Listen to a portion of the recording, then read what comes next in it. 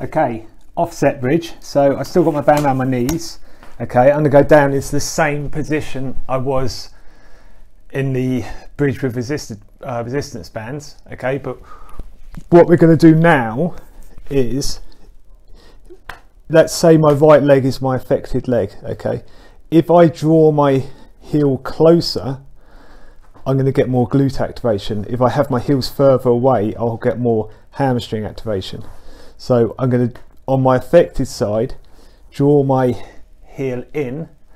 I'm still going to push out that 20 to 30 degrees into the bands, but now I'm going to perform the bridge from this position up, and I'll feel it more in this glute than the left because of the foot position. And again, I'll hold this for 30 seconds and then 30 seconds relax, knees together, and then knees out, and then repeat. And I would do 5 on the affected side and then 5 on the unaffected side, because if you have glute weakness on one side, the other tends to weaken with it. It tends to become bilateral. Even though it won't have weakened as much, it would have still weakened. So you should always exercise both sides. So 5 on the affected side, 5 on the opposite for this set.